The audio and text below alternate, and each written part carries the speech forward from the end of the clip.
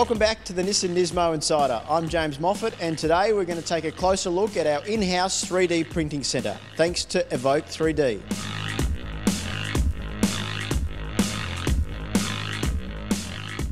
At the start of the 2014 season, Evoke 3D moved into the Nissan Motorsport race shop, right next to our sticker department.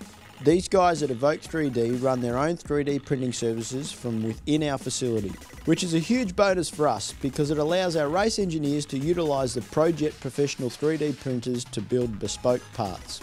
Many of the 3D printed items appear in our Nissan Altima V8 supercars, including components on the driver's cooling system and various other components throughout the car. Our team also uses the printers to create components for research and development purposes before we launch into full-scale production. Now that I'm in charge of the Nismo Insiders for a while, we're taking a bit more of a relaxed approach to the episodes. And I've got Perry Kappa, who is Chief Designer and also Race Engineer for Todd Kelly here at Nissan Motorsport. And Pez, just run us through, I guess, how Evoke 3D assists Nissan Motorsport. Well, I guess the critical thing is for us that the capability to be able to produce parts really quickly to check their fitment on a car and then continue with the actual manufacturing process. And then there's also actual parts that we produce go on the car, so like your driver cooling system, for instance. So it's a fantastic partnership, and it gives us a multitude of capabilities from really quickly producing parts that we need. I'm here with Joe Carmody, Managing Director of Evoke 3D. And Joe, we've got your machines behind us, but can you actually tell us what they do? Certainly. So 3D printing is more than just prototyping. It's also a form of digital manufacturing, and different machines do different things. So we've got a range of technologies here. We've got the ProJet 660 from 3D Systems, which is excellent for concept modelling. It's fast, relatively low cost, able to build large, accurate models quickly. And then we've also got a ProJet 3500, which is a plastic machine, very high precision, high detail, and suitable for functional use. So depending on the particular application and whereabouts within the product development process, we apply different technologies.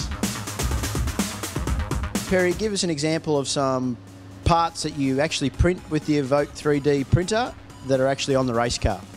Well, we've got two parts here. We've got a fan housing, which is quite simply we needed a fan that would do two purposes. So it's got an inbuilt switch and everything, so it comes out of the machine fully assembled, obviously apart from the fan and the motor. But something like that is a part that you couldn't create any other way. So then that's a functional part that we put in the car.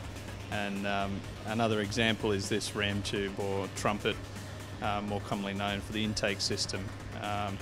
That's a part that we can use. We've produced one of these and dyno test or test different configurations of bell mouth and so on. Besides producing parts for us at Nissan Motorsport, what are some of the other things that Evoke 3D can produce? Yes, so the thing with 3D printing is it's about low to medium volume, bespoke parts.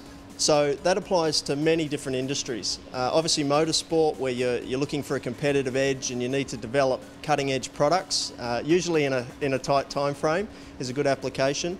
Another industry is medical, and medical is a huge market because every person's different, every case is different, and the models need to be customised to the individual. Education, another big application. Kids today that are coming through school can see that this is going to be a major part of the landscape in their professional careers. There's lighter applications too. My little boy, he's 3, he comes up and says, "Daddy, can you print me a rocket, please?" For more on Nissan Motorsport, check out our website. And if you missed myself and Caruso's first episode of Up on the Wheel from Queensland Raceway, click this link.